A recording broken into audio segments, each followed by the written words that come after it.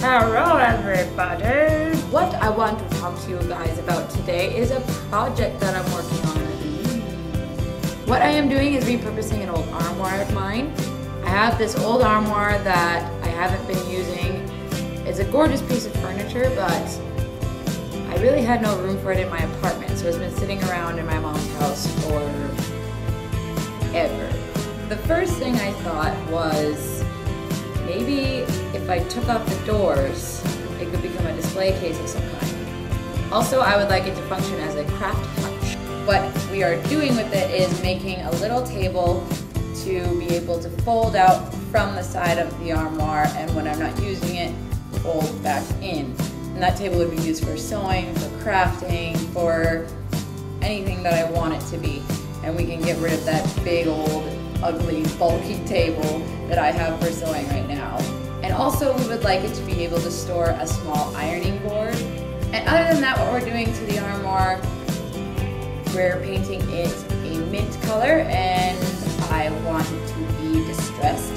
So what I'm intending to do in today's video is to go out and sand what I can of the armoire. So without much further ado, let's get out there and start sanding. So here we are with my armoire. Oof, big armoire. Okay, back. So here's the armoire. As you can see, it's very tall. Oh my god, I'm just so sexy. So that was a bit cray-cray.